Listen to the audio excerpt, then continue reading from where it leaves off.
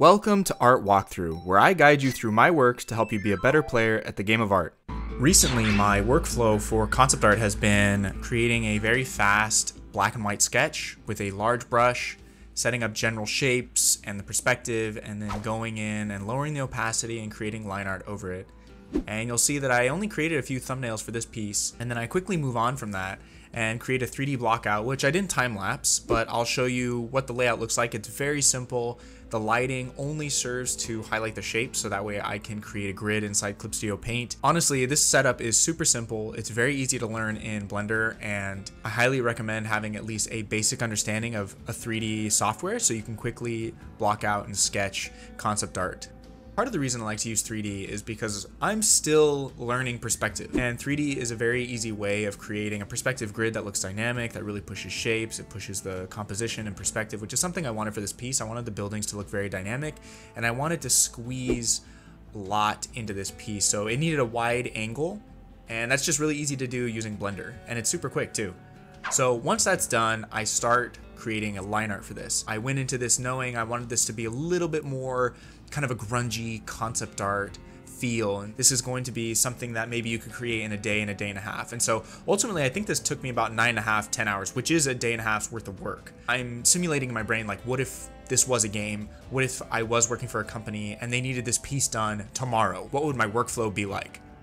Something that's been a really big inspiration for me recently has been the Ratchet & Clank concept art done by Lost Bear Studios. I am in love with his work, the way that he uses shapes and pushes characters and expressions, and I'm trying to incorporate that into this piece. I'm trying to get some big expressive shapes even in the buildings, you know, huge circles and ventilators and things I'm almost pulling directly from the piece you see on screen, because it has so much character and so much life that I wanted to bring some of that into my own work. And you know, Magic Punk, the world that I'm building here, is based heavily on very expressive properties like Ratchet & Clank, like Jak and Daxter. And so it just made sense for me to try and push this world in a direction that had a lot more character and a lot more expression in it. I've done a lot of paintings without good line art, and I will say every time I regret not doing line art. I can't explain to you how important a good line art pass is, even if you're going to get rid of it. It is so helpful in just putting down useful information that you don't have to think about later. And that's kind of the whole point of concept art, and this process is actually ideating and creating vision. And so part of the pipeline to help yourself create work that's memorable, that sells an idea and tells a story well, is making sure that those smaller ideas and the details are handled early on. Because if you get later on into the painting and you're not sure what that part of the building was supposed to look like, and now you have to solve it while you're coloring or rendering, it's actually just frustrating, and you're probably not going to solve it as well as if you had just done that in the beginning. So the whole point of working in black and white to begin with, working big to small, is you solve the big stuff first and then you move down to details. And line art is sort of that detail pass in the black and white stage. And there's a lot of stuff here to solve. There's a lot of detail to add. There's a lot of, you know, fun pipes to add, and a lot of different intricacies to the structures that I didn't think about before, but I am now as I'm going over it with line art. And there's kind of a story here, you know, there's this, we're in kind of this downtown section. Maybe there's some food being made or some sort of mechanic shop nearby.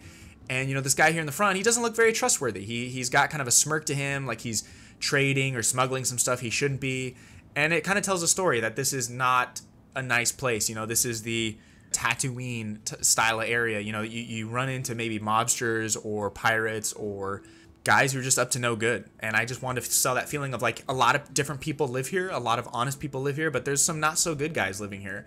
And I wanted to make sure I captured that by just showing off a few different characters. And so in the front, you know, we have this ogre who's carrying this, smuggling this stuff in boxes around, and then we have a guy who's just trying to make a living being a cook, and we have a guy who's running a mechanic repair shop, and then we have another little goblin who's just riding a bike around. Like, maybe he's just a normal guy and he's riding through town, and there's someone in a mech, there's a guy getting out of his ship, and then in the distance we see flying ships. You know, it's kind of this indicator that there's different layers to this town that we can't yet see. You get the feeling of what this place is just by looking at the piece.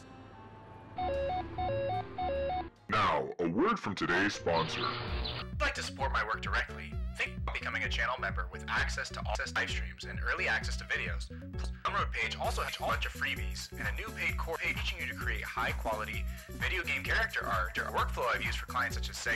Visit gumroad.com/TRACKLIST for more info. And now, back to our programming. Part of this world building exercise for me is making sure that I'm just giving enough information to people to get engaged with the story and with the locales rather than creating these amazing portfolio pieces. That's part of it, but more importantly for me, I want to start fleshing out the world in a way that feels like other people can participate in it. And the next thing I'm going to do after that is separate everything. So basically I'm going to work from background to foreground. So I'm going to make sure that my value pass reads well so that my darks are in the front, my midtones are in the middle, and my lightest are in the back. That's kind of the composition I was working with, and I want to make sure that that maintains all the way through. And so one way I like to do that is to just carve out those things and keep them separate, so that way I have a lot of control over the shape and the value of them. So I just use a polygonal lasso tool and I just start carving out the buildings. And because I've worked in black and white, now I get to color it in a very strategic way. And so one way that I like doing that is using a hard light layer. I really like the poppy, punchy colors that come with the hard light layer blend mode. And then I'm just slapping stuff around. You know, I'm using the lasso fill a lot because I like the way that it creates hard shapes and it creates interesting shapes. I won't be able to provide all the brushes I used for this, but you know, I used a lot of texture brushes to kind of get some of that grungy feel on the side of the buildings. Be very careful when using specific layer blend modes because they will mess with your values and it's going to ruin your composition if you're not careful. I'm going with that orange-blue complementary color scheme for the entire thing. And I'm not even sure where the lighting's coming from, but I did end up doing a skylight pass, like an atmospheric pass on the characters so that way they pop a little bit more in the environment and it looks like the sky is beaming down on them. Maybe this is towards the end of the day, you know, maybe it is that golden hour light, or maybe it's the middle of the day and there's something covering this whole space that we can't see. But I really wanted the lights of the town to be blue to give it kind of that cold, eerie feeling while also having the vibrant, warm sun feel like this could be a place that you could live.